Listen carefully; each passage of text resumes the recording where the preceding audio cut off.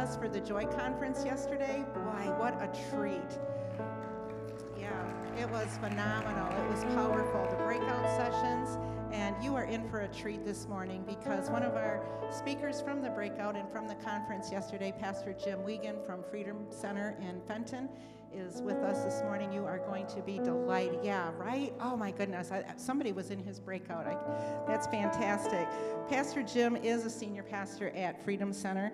Together with his wife Dina and their two sons, they've enjoyed serving God and his people through an expression that is unique and discipline that gives people the tools that are required to disciple their neighbors. And what I love about this particular part of your bio, Pastor Jim, is it says so that they can be released into knowing the joy of fulfilling their purpose. And I feel like joy is just kind of a theme that we're kind of camped out on this weekend. So would you help me welcome warmly Pastor Jim Weigand?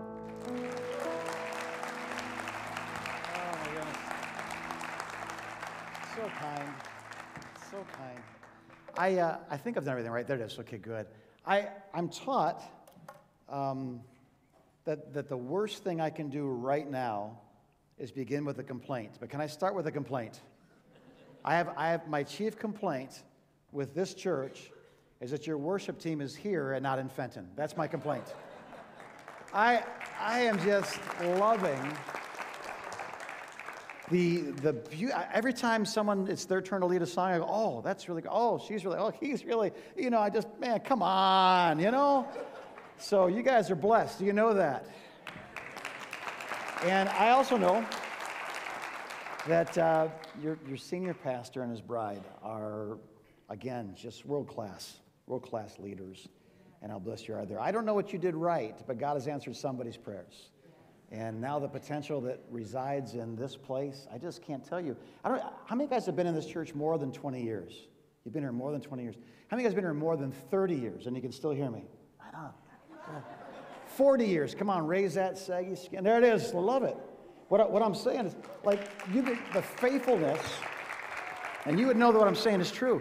I feel like I'm standing on the bridge of the Enterprise. And James T. Kirk, who, those who are younger, the John Luke Picard of my generation, I feel like I'm sitting on the bridge right now in his chair. It is such an honor. I was praying over the room earlier today, and I walked down that aisleway, and the thought occurred to me, how many people have walked from that balcony to this altar and given their lives to Christ? And now I get to stand here. How many of you guys know I'm the fat kid with glasses who gets picked last in kickball? And now I get to preach behind Pastor Brian Pruitt. Come on. He was doing like let me read you the scripture, and he preaches a 4-part series. I leaned over my buddy Bill, and I said, hey, why am I here? He goes, I have no idea why you're here. So it's an honor is what I'm trying to say, and I hope to do not just my best, but better than that with the grace of God today. Can we just pray one last time? All right. Father, I thank you that you have a will, and you've made a way. And we just pray your blessings upon the Cullisons, God, as they enjoy some sunshine wherever they are. Lord, thank you for good leadership. Thank you for good worship leaders and Pastor Kelly and Pastor Naomi and Brother James. I sing like that in my dreams. When I go to heaven, I'm going to sing like Brother James, God. And I pray that today you take all these ingredients and you produce something that it lasts. I have no illusions that this sermon will be remembered. But I pray that today the meaning of this sermon would become something we live by, a tool, a weapon, something you place in our hands, God, to be effective for you in Jesus' name. And everybody said, amen. All right, let's do something. Pastor Kurt's not here, so we're going to be really honest. When I say go, I want you to raise your hand when you can name 5 of something. I'll tell you what it is in a minute, but 5 of these, and with some detail, with some clarity. When you can name, and not just here, but any place else, and it's not Pastor Kurt, this would happen in my church as it happens everywhere. When you can name 5 sermons, name them, that have changed your life, I want you to raise your hand. Marcus said go. 5 sermons.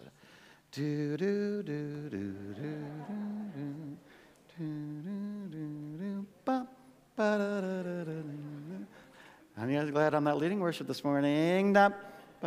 Nobody. Pastor Kurt, if you're watching, don't please. It's not your fault. But watch this.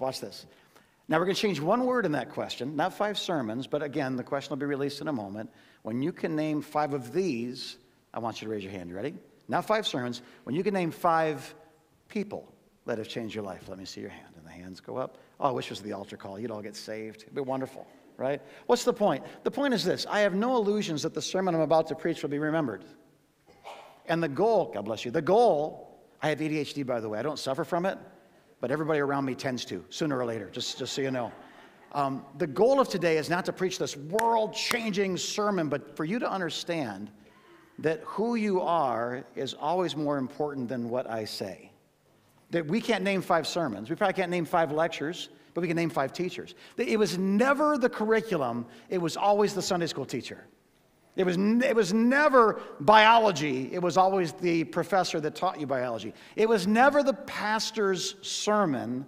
It was always the pastor. It was always the leader. It was always the servant. So today I want to just help you, if I can, with a few words for a few minutes to help you understand that the sermons we preach loudly with our lives will echo in eternity. So today, let's not worry about preaching the 5 greatest sermons. Let's figure out how can we be on someone else's 5 people that changed my life list. Does that make sense? So open your Bibles this morning to Ephesians chapter 2, verse 10. We're not going to put that on the screen quite yet, but I want to set this up for you in such a way by digging a foundation with a couple of things. Number one is this. These are 5 truths, and I say truths. I'm going to put a small t on top of truth, but I do believe these statements are true. And number one is this. Everyone has a why. Say it with me. Everyone has a why. How do we know this? Because Ephesians chapter 2 and verse 10 says this. It says, we're God's workmanship. We're his handiwork, some translations say. The original word is poema. We get our English word poem. We are God's rhyming, rhythmic, cadenced, perfect expression. We are the Word that, as well as Jesus, has become flesh and dwells amongst people. And we are the ones that God said in this generation, at this time, with who you are and what you've been through and what he's done in your life, you are a 1/4-inch wrench facing a world full of 1/4-inch nuts. Doesn't that explain your in-laws? They're just nuts that were the right nuts, right? What I'm saying is this, that we are God's workmanship. We're created in Christ Jesus to do what? To do good works that God prepared when? In advance, beforehand, for us to do. So understand this. No matter how you got to you, it was not an accident. And I'll remind you at the end of this message today that God's a God who never wastes anything. The heaven and the hell, the good and the bad, the angelic and the demonic, the times you wept for joy and the times you wept for sorrow, God will not waste a single one of those tears. He is building something because you are the right person in the right place at the right time, and God prepared in advance a work for you. Now, how many of you guys know God didn't create Pastor Brian and then say, you know, if I don't give this guy something to do, he's going to get in trouble? So somebody inflate a pigskin and you get a line. Were you a running back or a running back? Oh, I like that. I played the line. Well, it was flag football. I was 5, but it was cool. We'll talk later. We'll share war stories. Yeah. I played because my parents, if you did something right, they gave you ice cream. And how many of you guys know I did a lot of things right? So, but that thought that you are not an accident, that you have a destiny, and again, I want to be very, very respectful because I understand I'm on the bridge of the Enterprise right now, and messages far greater than this one have been preached here regularly by Pastor Kurt and his predecessors. But hear me, guys. It wasn't like God made somebody and then had to find something for them to do. Hear me. There was something to do. So God created you to do it. You are a hammer that knows the joy of driving a nail. You are the rhyming limerick that makes the poem become something that makes someone weep or have joy in their heart. You are the final brushstroke to a masterpiece that God can stand back from and say it's finished. You have a why. God has given you a why, and that purpose you were created because of the purpose, not a purpose because of you. Everybody here, well, Jim, that's great, man, but my parents made me go to college, and I got my degree, and now I'm an engineer, and I sit in my cubicle, and I CAD stuff, and I count someone else's money, and I'm a housewife, and please hear me. I don't care what you've been through. I am telling you, God Almighty says through the Apostle Paul that you have a why. And your why is actually greater than what you are doing sometimes. And discovering that why unleashes superpowers. We'll get to in just a moment. Number 2, those who haven't found their why haven't found their way. And again, with utter respect, hear me. Any Christianity that tells us what to do and what not to do, but never tells us who we are and releases us in meaningful ways to be who we are, will grow to be a growing complaint. And if there's a growing complaint in this generation of kids that were raised in the church, it's not that the songs are bad or the preaching's bad or they don't like the color orange on the pews. It's not our politics. Even though all these excuses are used, let me tell you what it is. Our generation had a revelation. The generation before me had a revelation. Let's go back far enough so we can't offend anybody because they're all dead. The holiness movement of the turn of the century, people had a revelation of the holiness of God. And because of that, they took their earrings out. They quit wearing makeup. They reset their face to factory settings. They wore dresses down to the ground and sleeves because if a man sees my wrists, he might lust, or whatever it was. But it wasn't because of legalism. It's because they'd experienced the holiness of God, and they said we can't live the way we're living, and we can't wear microphones that fidget on our face. We have to change because he is so good, let's be like him. But how many of you guys know that generation's revelation became the next generation's regulation? Because God hadn't spoken to their kids about skirts. And when they went to school, no one was wearing skirts down to the Amish length. And maybe the barn didn't need to be painted, but come on, everybody else paints the barn. Let me paint the barn. And what about earrings? So they all kind of left the house and did their thing, rebelling against a regulation that didn't have a person of revelation in Jesus. Does this make sense? Well, what happens to the grandkids? They have no idea why they don't wear makeup. They have no idea why skirts have to be a certain length. They don't even have a relationship with the people who did. So hear me. Any Christianity that tells me what to do and what not to do, but fails to help me understand who I am and then releases me in meaningful ways, there's going to be a growing discontentment against that type of Christianity. Does that make sense? I can stand and say, you know, the problem with this, and we got to vote, and we got to, amen. But the kids are in the back row coloring on the offering envelopes going, I wish there were a God who could meet me right where I am. And so this is a message for the younger generation, but let me tell you something. This message is for everybody. If you don't know who you are, God's got a revelation for you, and we hope to find it this morning. You still here? Come on. Third thing is this. God has hidden the clues of our why, and he did it in a brilliant place, a place you'll always have with you. You. There are certain things you do and don't do, certain things you like and don't like, certain people you're attracted to and certain people not so much. Right? There's certain cultures, certain foods, and God has put inside of you this DNA, this spiritual DNA, these ingredients for his recipe for your purpose. And when you know those things, when we can connect those dots, God begins to lead us. And now Christianity is not about what I do and don't do. It's about who he's made me to be. And I get the joy of driving a nail. I get the joy of being the Phillips head thing. How many of you ever tried to drive a Phillips head with a regular head screwdriver? What's the joy in that? You ever try to hang a picture with like your wife's shoe as the hammer? Listen, the wall don't like it, the nail don't like it, and the shoe don't like it. But the picture got hung. How many of you guys know we can do better than that? So when we know who we are, we go from recruiting nursery workers to releasing people that love babies. You see how the church has changed? So finding this out is important. You still here?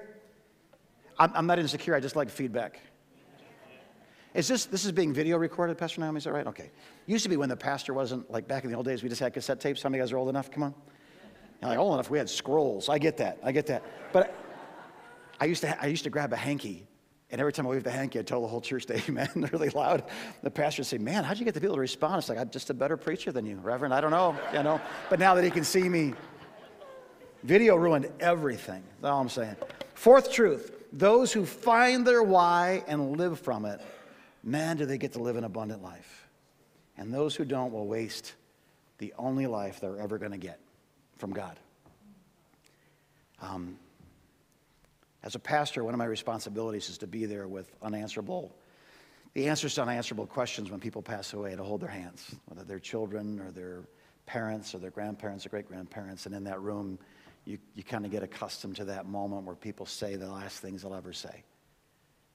To this day, 35 years of full-time ministry, to this day, no one has said to me, man, I wish I had taken more overtime at the plant.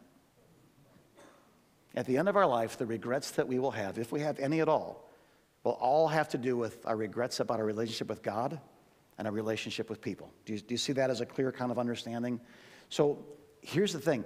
When we are in this position of finding our why and living from it, I promise you, when you know who you are and what God's called you to do and what you have a gift to do and what you'll succeed at and be blessed at and have the anointing on, I promise you that you'll arrive at that like someone sliding into home base, going, it's good to be home, rather than somebody getting thrown out at first base saying, what's the name of this game again? Is it wiffle ball, softball?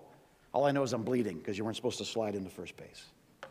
Fifth truth is this. One of the key roles of leadership in the body of Christ is to help people discover who they are and then prepare them and then release them into their purpose. In other words, please hear me, and I know Pastor Kurt would amen this, I know the entire staff would amen this.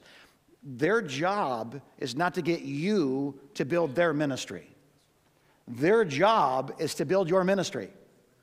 How do I know this? Because Ephesians chapter 6, verse 11 says, God himself, Jesus himself, appointed apostles, prophets, evangelists, pastors, and teachers. And what are they going to do? They're going to prepare God's people for what? This is easy. It's right there.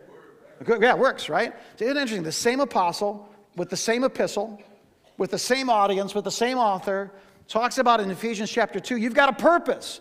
People go, I don't know what it is. How would I know? Well, I got good news. God sent apostles and prophets and evangelists and pastors and teachers, and if I could be so bold, Cub Scout leaders and worship leaders and neighbors and mentors and tormentors to help you understand what he made you to be.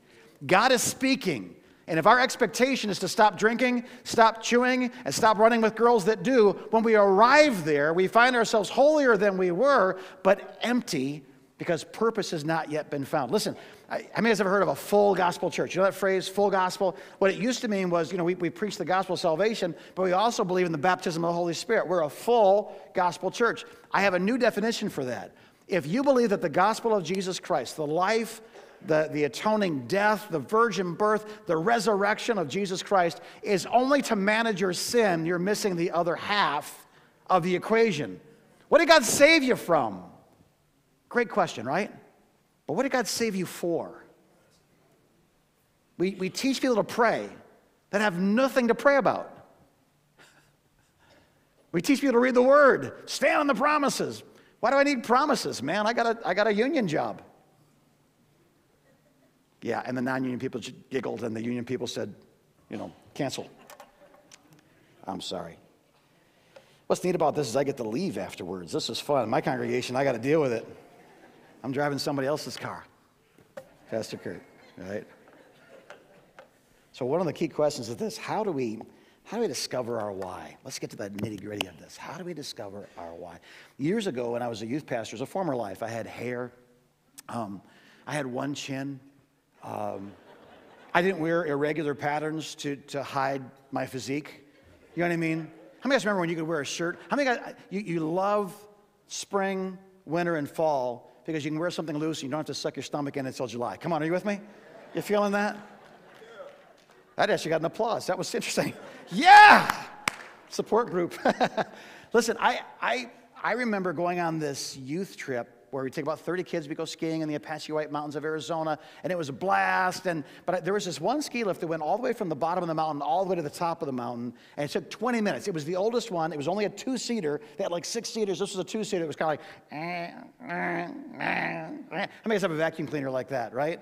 Or a mother-in-law like that. You know what I'm talking about? Like it's struggling to go forward. And so we'd sit down on that, and well, as soon as those skis left the snow, I turned to the kid that was sitting next to me in my youth group, all 30 of them at one time or another, during those 3 days of skiing. I'd say, I run into you at the mall 10 years from now. And I say, how you doing? You're like, Jim, I'm living the life of my dreams. Like, tell me what that is. Because I believe it's my responsibility to help prepare you spiritually for that life, for that dream. And you know what was funny is about 20% said, I'm going to be a mommy. I'm going to be a veterinarian. I'm going to be a policeman. I'm going to be a fireman. I'm going to be a pastor. I'm going to be a missionary. But about 8 out of 10 kids looked at me and said, 10 years from now? 10 years ago, I had to ask permission to go to the bathroom because I was in kindergarten. You want to be, that's a lifetime from now. I have no idea.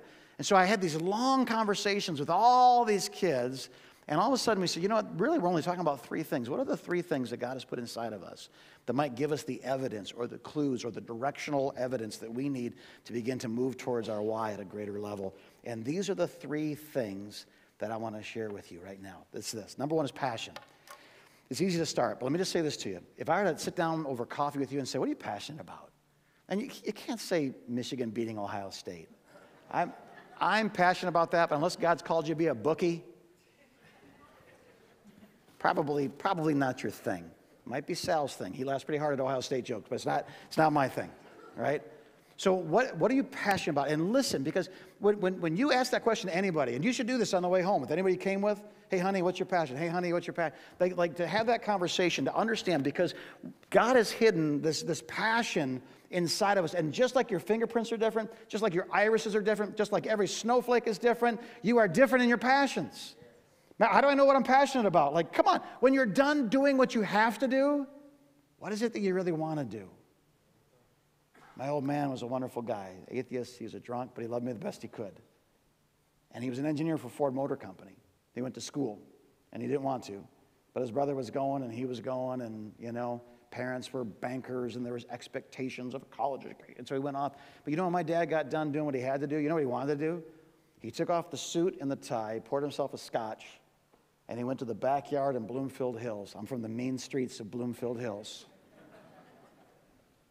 And he landscaped the most beautiful backyard you've ever seen in your life. He hand-built stone walls and planted annuals and perennials and knew all the Latin names. And he dug a pool. He expanded the driveway. Why? Because my daddy was probably supposed to be creating something besides cars. And I think one of the reasons he was so miserable and why he drank himself into the stupor that he did is because he was so miserable with his living that it actually began to affect his life.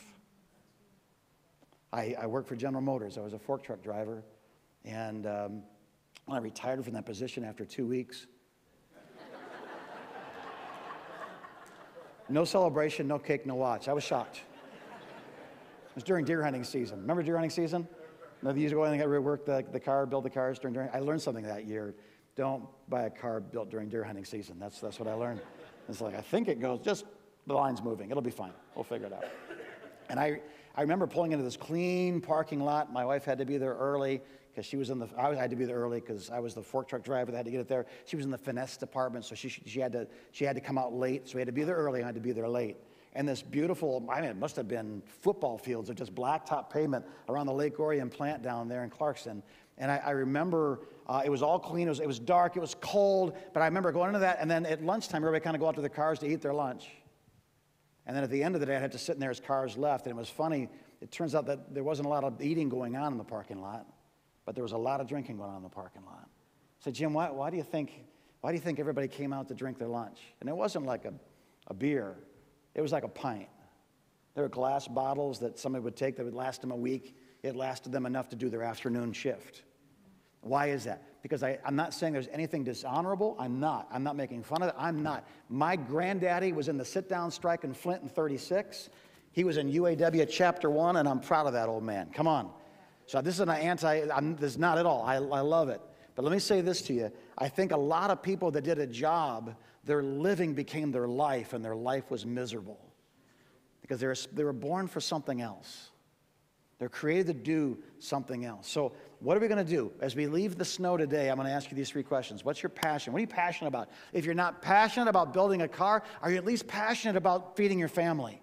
Are you passionate about serving your community, working in your church? There's got to be something in your life that tells you a little bit more about who you are and what you're created to be. Does this make sense? Second one is this. What's your pain? And you'll learn a lot more about yourself by answering that question than the first one.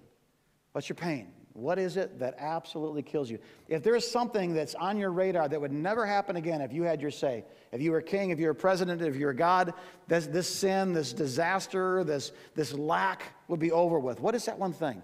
And I'll tell you this, guys, we can talk about passion all day long, and the world likes to talk about passion. No one talks about pain in America. But let me tell you something. The greatest things you'll ever do will not be because you're passionate about them. It'll be because pain didn't give you another option. It'll be because you were so engulfed by doing something even if it killed you. Why do people become missionaries? It's like probably for the money and the fame.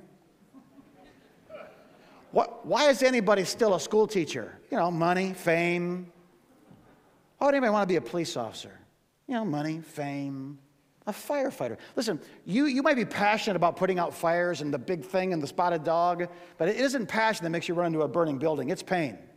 When you hear somebody inside going, help me, and you know that by running into that building, you run a good risk of hurting yourself, if not dying. You're not going in there because you're passionate about putting out fires. You're running in there because you can't not do something about what they're going through. And you've encountered a meaningful moment. I used to be a cop. I used to be a combat soldier. And I'm telling you this, the greatest things I have ever done and the greatest things I will ever do, when I am courageous, when I am noble, when I am sacrificial, it's not because I'm passionate. It's because I can't not do something because it's breaking my heart. Let me ask you this question. The Good Samaritan, you guys heard the story? What made the Good Samaritan good? When he saw him laying in the road, he had what? Compassion on him. And moved with compassion, he moved him. The priest and the Levite who came before him, they saw the same need, the same time, but their heart wasn't broken by what they saw. The Good Samaritan's superpower and your superpower come from understanding God has given you a pain that is actually his. And he's invested that inside of you that you might do what he would do when you encounter it. If your heart doesn't break for youth, get out of youth ministry. Your heart doesn't break for teaching kids, don't be a school teacher. Your heart doesn't break, like you are missing one of the most beautiful, vital parts of life. And Americans are so prone to turn the channel, take a pill, move away. And God is calling us to engage the pain of our generation. Years ago, I was, what would it be, in 1983, a lifetime ago. I was a 17-year-old kid that got invited to go to Haiti. And again, from the mean streets of Bloomfield Hills. But then from there, I moved into the back seat of my 65 Buick Electra because I was a homeless addict. And when I got invited to this rock concert, Jesus changed my life in one night. I met my Creator. Now, I couldn't point him out in a police lineup because I wasn't raised in church. My daddy was a drunk atheist, and I was a drug-addicted drunk atheist, you know, carrying on the family business. But when I met Jesus, man, everything changed. And they said, "You want to go to Haiti with us?" I'm like, "Yeah!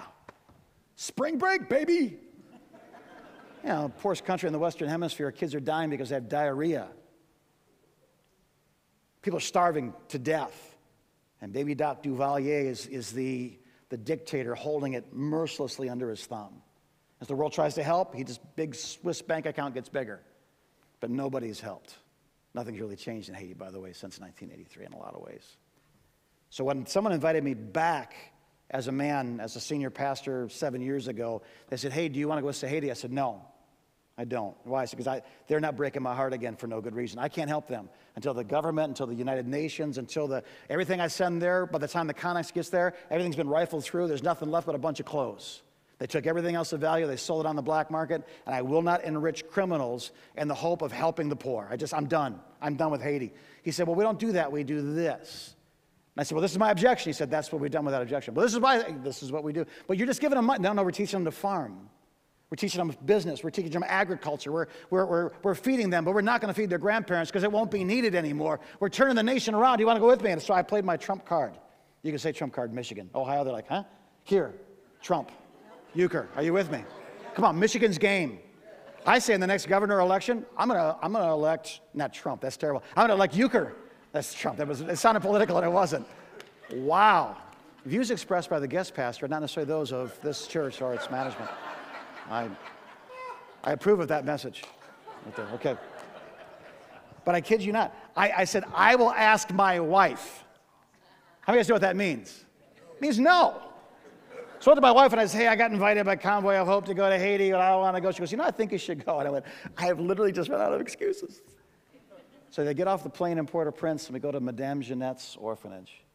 And it was there that I encountered something that changed my life, radically changed my life. It's a bunch of kids. I imagine they live in something about the size of the section, probably 70 kids. There are beds, there's 2 levels, the stuff from the earthquake has been reused, and so the water, every time it rains, leaks all over their beds. It smells like mildew and sweat and waste, and Madame Jeanette's doing the best that she can with what she has. And in that, I came across a child that was about that big. She was sitting on a bench, so that's her butt, that's her head and little legs, and she is malnourished to the place where she's going to die. And I sat down next to her on that bench, because you don't just walk up to a starving child as a giant white guy and go, "Hey, I'm a tourist, selfie with a poor kid." So I sat down on the bench in the shade next to her, and I just started moving my hand. She was kind of stabilizing herself, and she was rocking back and forth, and she was very, very sick. And I just hand a little farther until our pinkies touched. I just left it there. And when that happened, she put her hand on top of my hand.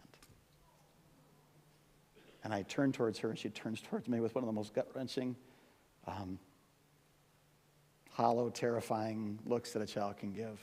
I put my second hand out to her, and she lifted her hands up to me, which is a great honor. And I picked her up, and I put her in my arms.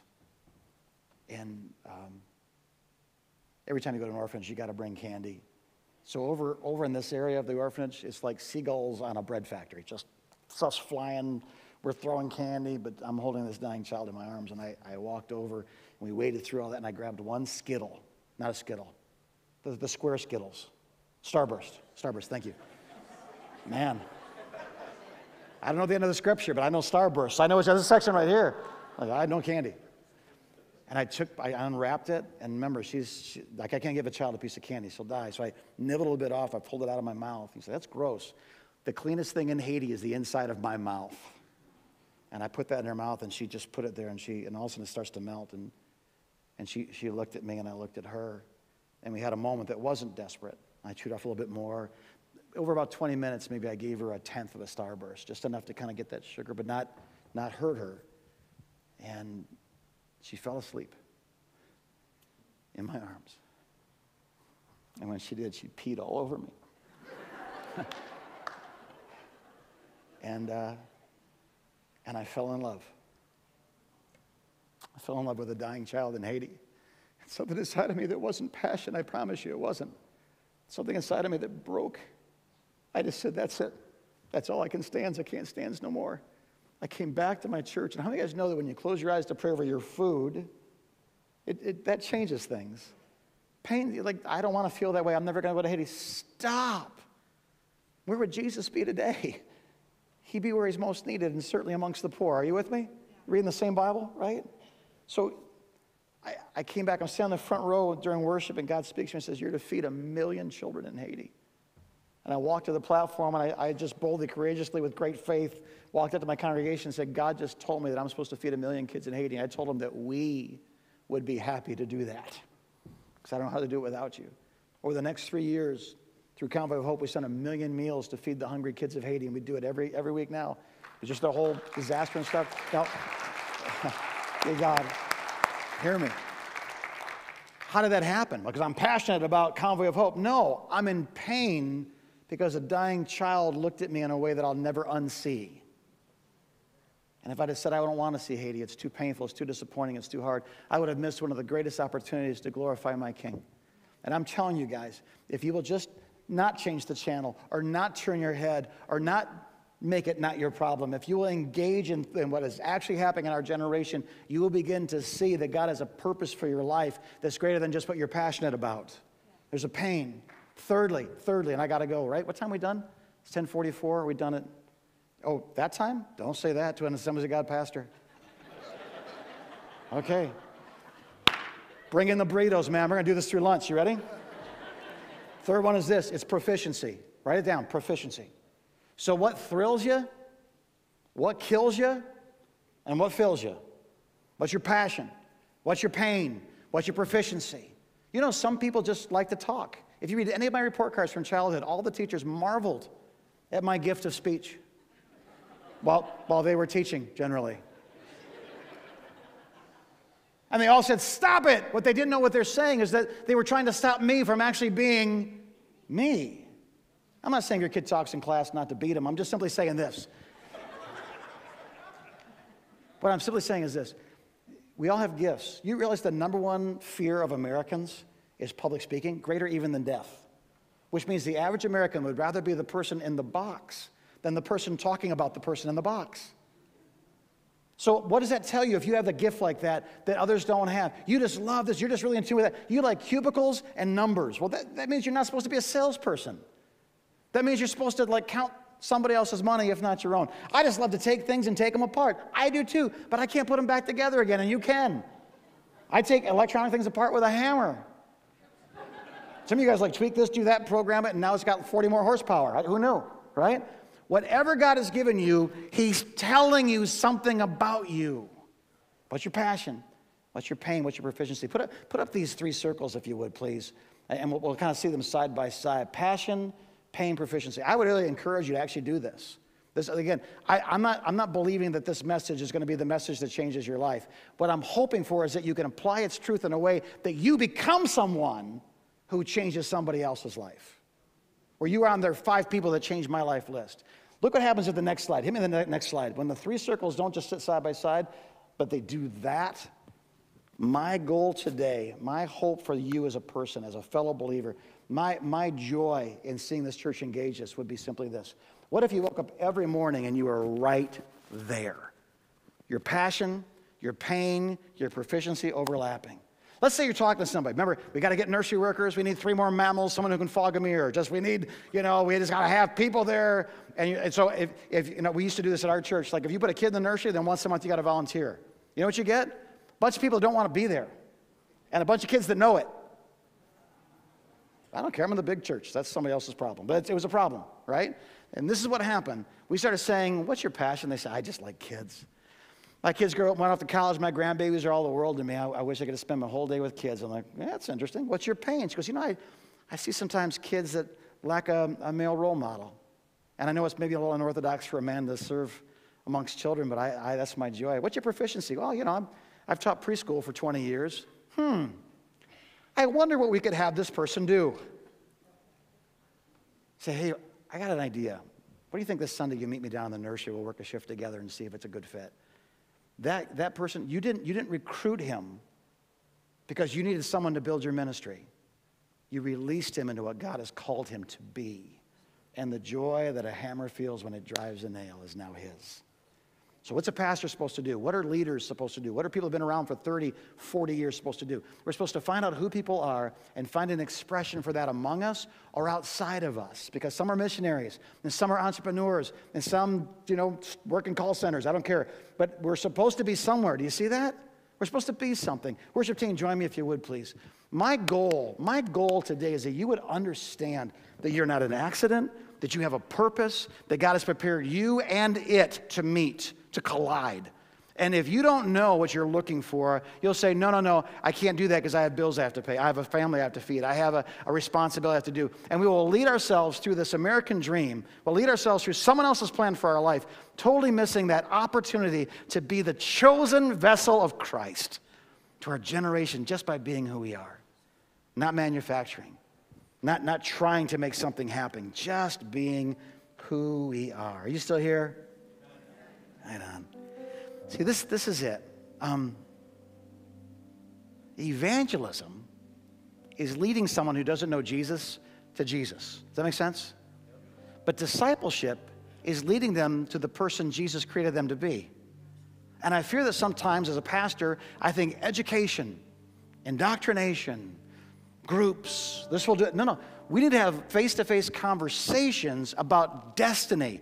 Jesus' blood has dealt with your history. But now Jesus has a plan for your destiny. What is that? If you don't find it, someday someone's going to hold your hand as you leave this life and go on to the next, never really knowing why you were supposed to have been here in the first place. Or you can slide into home base, baby.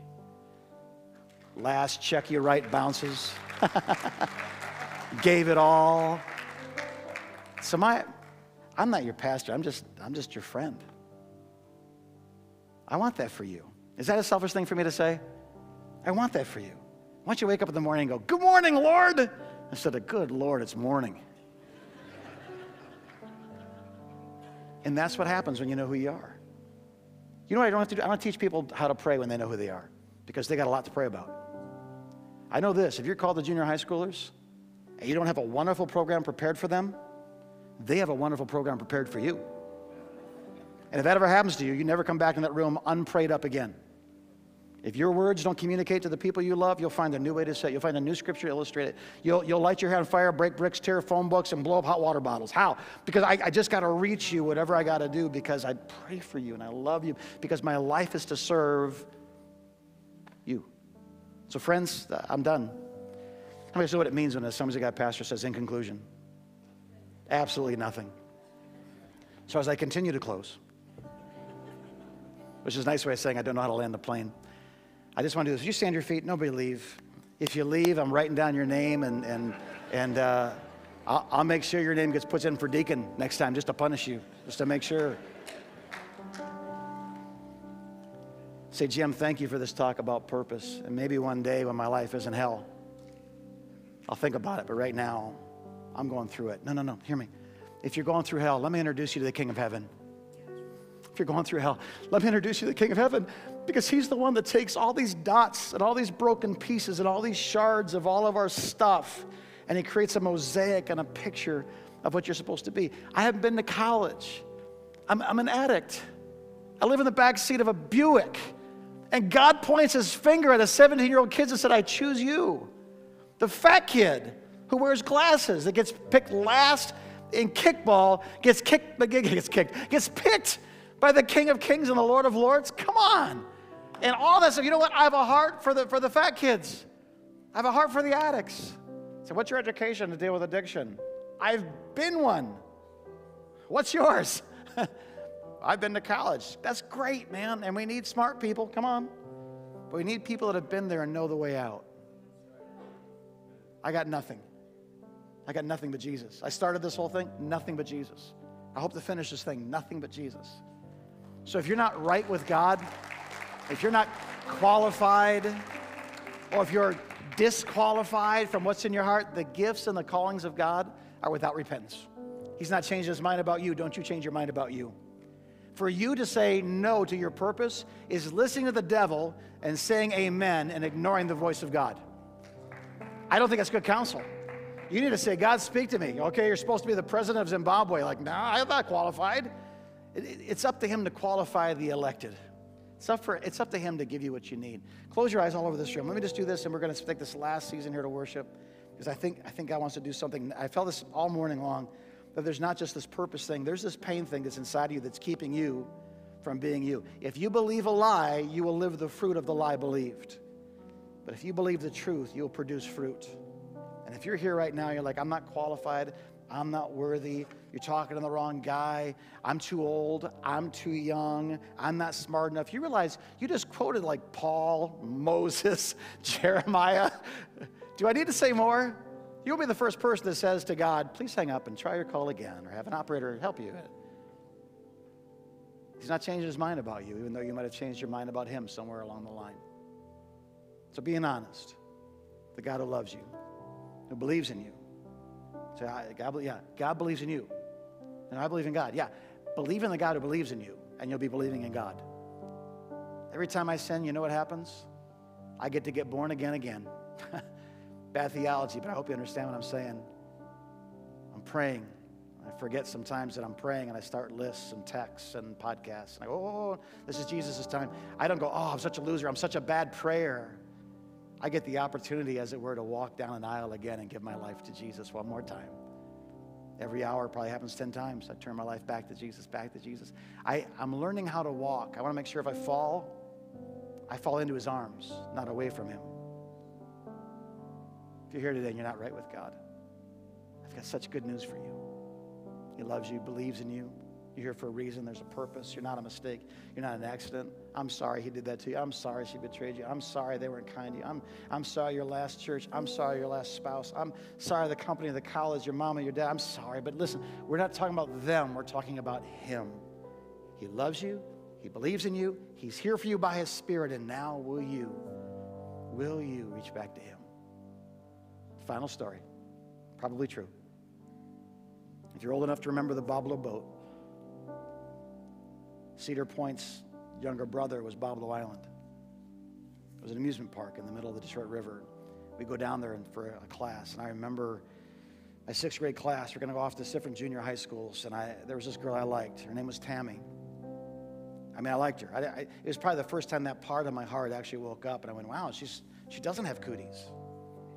She isn't gross. I liked her. I mean, probably the first girl I ever loved, if you will. And it's the last dance as we're coming back into the Detroit port. We already dropped everybody off in Wyandotte. We're on and the DJ says, this is the last dance. It's my last chance. She's going to a different junior high school than I am. I'll probably never see her again.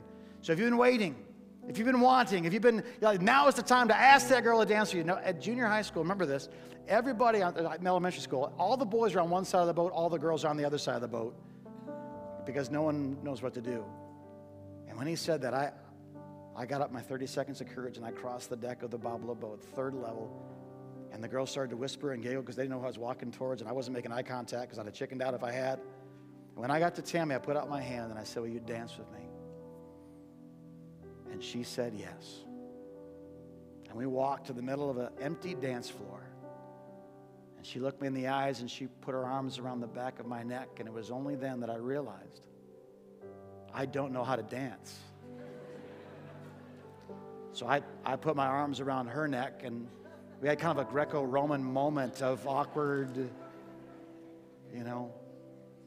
hug and and she looked me in the eye, and she said, oh, you don't even know how to dance. And she turned around and walked away and left me standing in the middle of that deck in front of the entire Duck Lake Elementary School. I never forgot what that felt like to be rejected by someone. I didn't know how to love them very well, but I wanted to. That sting of when they don't love you back it's unlike any other pain I've ever experienced in my life. God the Father sent his Son, and in great courage, he has crossed the deck of your life and extended a hand to you. And if you thought by grabbing that hand, you're going to have to not cut your hair and not paint the barn and restore your face to factory settings and wear a skirt and give up your career and give all your money and start drinking Kool-Aid, and no. He's not. All he's asking you for right now is you for right now. If you're here right now and it's been a while since you danced or you've never danced with him, he's proposing relationship. That's what he's doing. God sent his Son to cross the deck for you, and he's crossed the deck for you today by his Spirit. Now, will you respond? All over this room right now, heads are bowed, eyes are closed. Jim, I'm not right with God, but I want to be. I want to dance, man. I want to dance. I want to have a life that means something.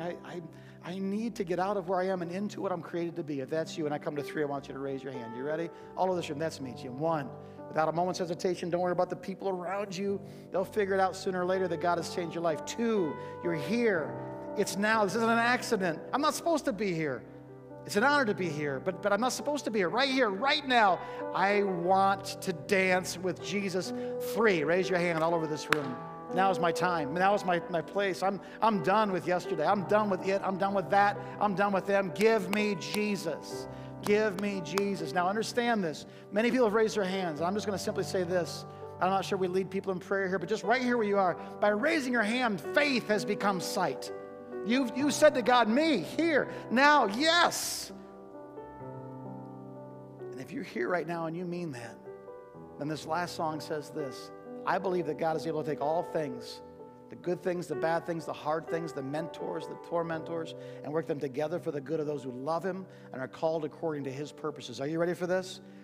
As Jesus forgives you of your history, now give to him your destiny. And listen, what's my passion, man? What's my pain? What's my proficiency? What am I supposed to be when I grow up? Don't worry about how to monetize it. Don't worry about money yet.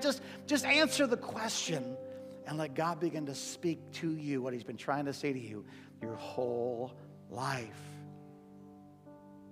You are good. You are good. Come on. God, you're good. Father, I pray for every uplifted hand because it's attached to an open heart.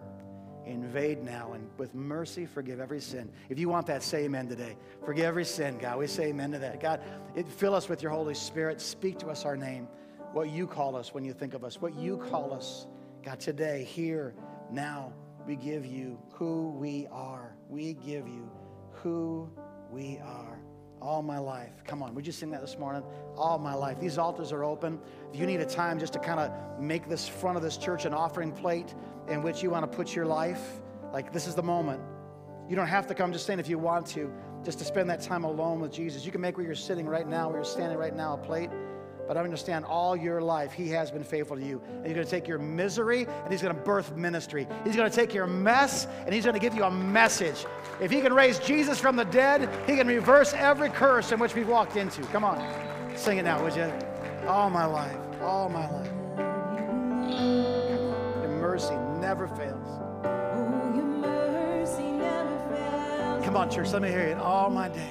In all my days, I've been held in your hand. From the moment.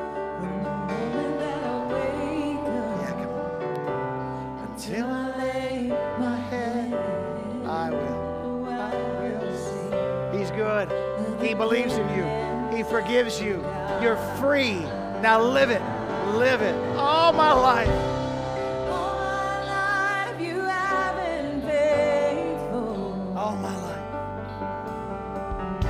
And all my life you have been so good. Every breath that I am able, oh, I will sing of the goodness of God. I love your voice. Love your voice. You have led me. Come on. You have led me through the fire In darkest nights, you are close like no other. I know you. Come on. I know. Know you as a father. I know you as a friend, and I And live in the goodness. Come on, beat them like they stole something. Come on. All my life. All my life you have been faithful. All my life you have been so. And all my life you have been so good. With every breath that I am able, oh, I will sing of the goodness. Come on, let it build. Let it build.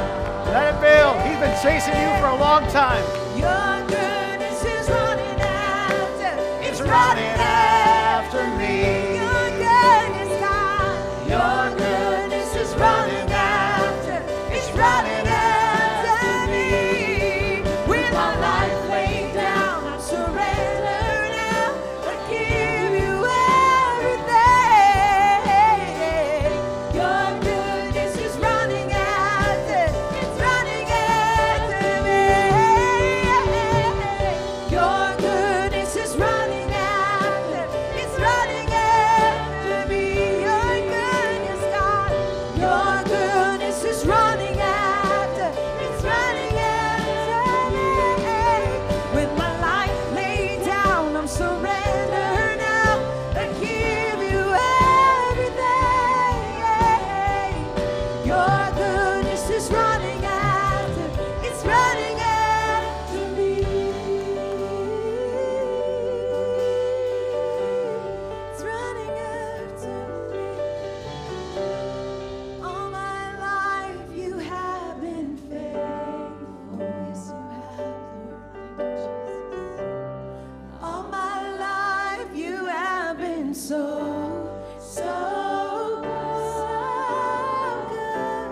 With every breath that I am able, oh, I will sing of the goodness of God.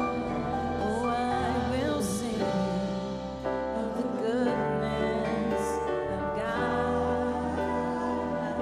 Oh, I will sing of the goodness of